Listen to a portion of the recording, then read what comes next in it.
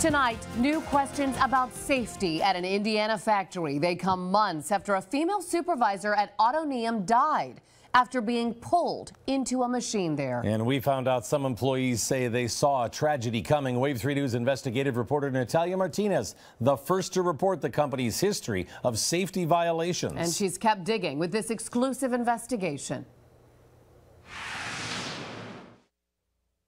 I spoke with a woman who also worked at Autoneum who told me she was hurt by the same machine that killed that supervisor.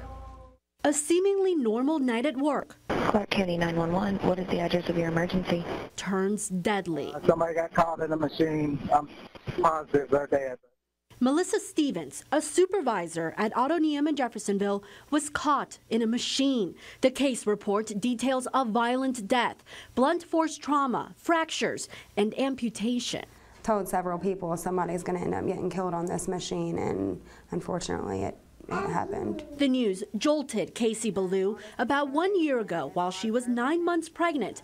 The same machine's metal rollers clamped down on her fingers, slowly reeling her hand in, crushing her bones in the process. The main thing that was going through my head is just let the baby survive. She remembers a coworker pressing several of the emergency stop buttons, scrambling to find one that worked. Had my backup not found one that worked, it would have completely crushed my skull. She was later told 3 of the 4 emergency stops weren't even wired in. I witnessed many unsafe things. Ballew's fiancé quit at the same time she did. He was trained on the same machine by Melissa Stevens, the woman who was later killed in it. He says he is one of several who didn't feel safe working there. There was a lot of people that weren't trained properly on the machines, and then there was a lot of other things like guards not being in place, or people just bypassing these guards. Despite those concerns and even Ballew's injury, Indiana's OSHA never investigated the Jeffersonville factory. That's because under Indiana law, only a death or injuries more serious than Ballew's, like an amputation, the loss of an eye, or those requiring inpatient hospitalization, have to be reported immediately.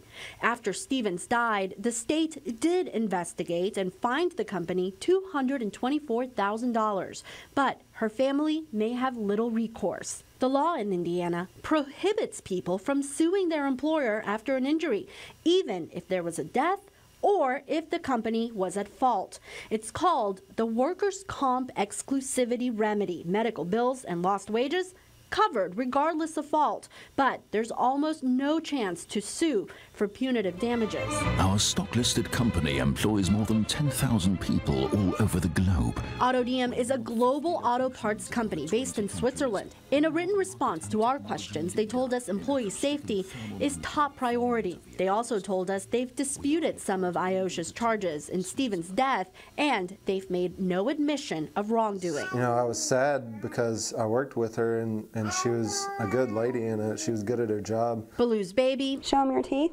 now a healthy boy. While she continues therapy for her hand, she's warning others to speak up. I understand people need jobs to survive and families to take care of and stuff, but at the end of the day, is it really worth your life?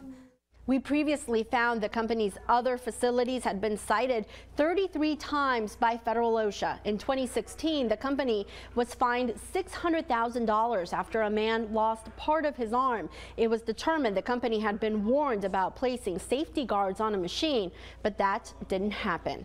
In the newsroom, Natalia Martinez, Wave 3 News.